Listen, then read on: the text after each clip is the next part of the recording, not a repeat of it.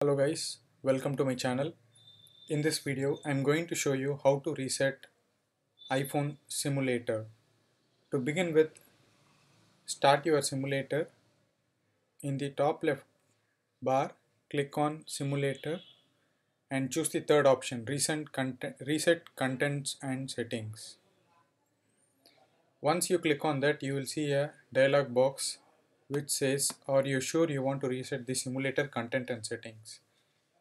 If you wish to reset the simulator, click on reset button, else click on don't reset. If you click on don't reset, it will just dismiss the pop-up and your simulator will not be reset. Click on reset button.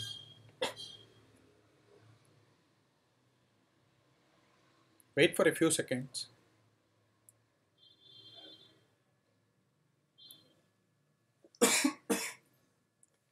You can see the simulator getting rebooted.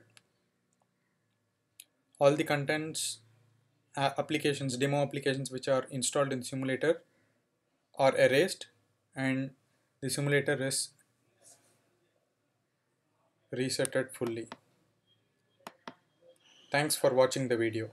Please subscribe to my channel.